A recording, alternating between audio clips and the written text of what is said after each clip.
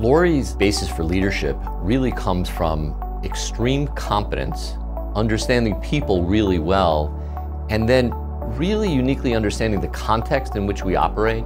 So when she thinks about what we should do and why we should do it, it's really with an understanding of how to advance our overall mission, the mission of her faculty, the mission of the department, because of that awareness that she has. I was a classically trained mechanical engineer, all primed to work in the aerospace industry. I found a mentor who had been an aerospace engineer and who had pivoted in his work to work in the design of mechanical constructs like prosthetic joints.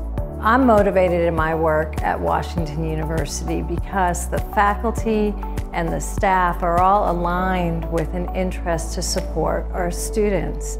And when you wake up every day with the mission to train tomorrow's leaders, it's very easy to be motivated in the work that you do. So in my work, I've studied fluid-solid interactions in musculoskeletal tissues and figured out the signals that produce stress. And we've engineered artificial materials in order to replicate healthy loading conditions.